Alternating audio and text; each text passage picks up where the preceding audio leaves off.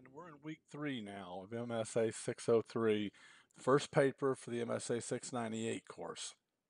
And this week is the week you're turning in your draft 603 paper. This is a great week because you get a free read. You're going to turn in your 603 draft. I'm going to provide you a grade and feedback, and you will know exactly what you need to do in order to turn in a good paper on week 4. You won't get this for the rest of the course. So 603 is the first paper. You've chosen your topic now. You're going to approach that topic from the lens of strategy, MSA 603 this week, and then we'll come back with organizational dynamics 601, globalization multicultural 604, financial analysis 602, and then you'll summarize everything, and you'll be through with this course before you know it. So just take a couple seconds. I want to talk about the literature review, which is a very important part. As you noticed, you've already submitted to me your paper with your topic. Like the example here is doctors want to know the feasibility of piloting the use of telemedicine for some patients. Okay, great topic if you happen to work in the medical field. And they came up with 7 questions, and 603 has 3 of those questions. What percent of the patients are good candidates? What technology is required? And what will insurance companies pay? And you need to write a literature review on those topics. So let's go down and look real fast. There's a lot of things about 603 we've talked about already, but the literature review is really important. Developing a literature review and writing it. In a literature review, you summarize and discuss published information about the particular subject area.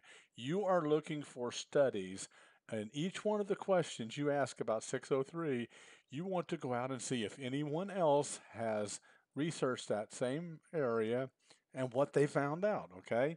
Literature reviews represent the summary and advancements of scholarly conversation or scholarly research. Excuse my cough, I apologize. A literature review thoroughly describes work that has already been done on a specific area of research. It does not present new scholarship. A literature review has an organizational pattern and synthesizes the literature in a pattern supportive of your research questions.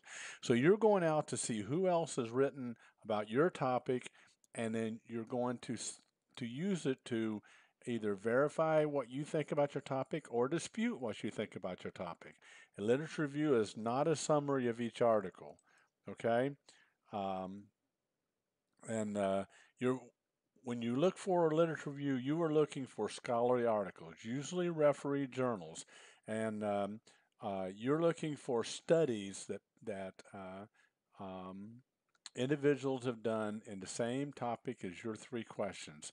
And remember from the library research when Jennifer took us through how to conduct research. And that's also a really good place to turn this week as you write this draft, okay? Um, you want to look for good, solid research that identifies, based on your issue, areas you want to explore.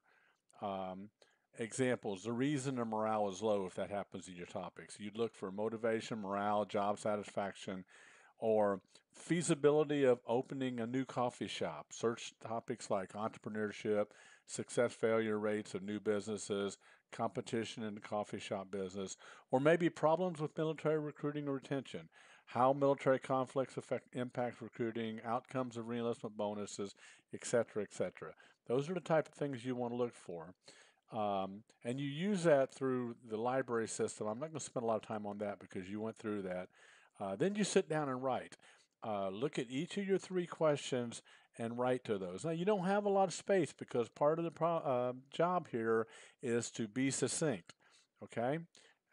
So if you're searching problem related to employee compensation, literature, you might focus on 3 to 5 subtopics such as recent research on compensation methods, influence of compensation on motivation, compensation studies, compensation's impact, the bottom line, okay? And so if you follow this, you should do really well. And I'm going to pull up real fast that. I want this. Okay. This is an example of the paper. This is on library services. You can see introduction. They started out. They even use literature in the introduction. Okay. You don't have to limit it just to your literature review section. Okay. All through their talking, while they're telling about their introduction to our topic, they are introducing someone else who's looked at it and said something good about it. Thompson 2012. Okay? And then when you get down to a brief review of the literature, research conducted by these four in 2016 found libraries were once places that people viewed as quiet sanctuaries and studies. Okay? And then um, and then the social shift of perception changed, and I got that from an article. A little bit more from Thompson. So you're defending the questions that you've asked about your topic, okay? And doesn't have to be real long. 3 or 4 pages of good literature will suffice. Then you get down and you continue writing your paper, but you'll notice as you go through writing the paper, there's opportunity to use the literature some more. So if you get a good literature review on the questions you've asked on your topic, it will carry you all the way through this paper. And just continue writing, be succinct, get to the point, and follow all the instructions you've had so far. Here's implications. Make sure that you come up with good, you don't need literature here, but make sure you come up with good conclusions and recommendations. And this first draft is going to be so good, you're going to be on your way to great papers. So this is Dr. Don Four.